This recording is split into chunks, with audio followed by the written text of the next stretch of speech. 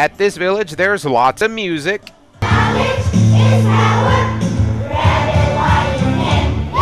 food, The nuts are roasted in water, cinnamon, sugar, and vanilla. We have almonds, pecans, and cashews. This is a cookie dough cheese ball, and you put it on animal crackers. So it's a dip for animal crackers. and more than 135 vendors. This is cute. They're selling everything from clothes, jewelry, outdoor items, and a few unique gifts. This is some of our flying fish, which are really air swimmers. They're remote-controlled 5-foot fish that can go anywhere you want them to with the remote. We got footer fairies.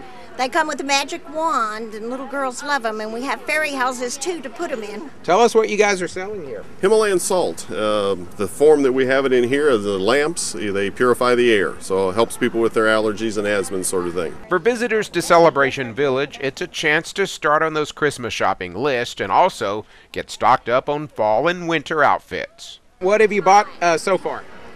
Way too much stuff, and my husband's watching, so probably shouldn't say, but some shoes, a couple dresses, gonna look fabulous. I bought a shirt and a vest. I absolutely love all of the Christmas decor. I'm a Christmas nut, so it gets me in the spirit. I'm really looking forward to the holidays now.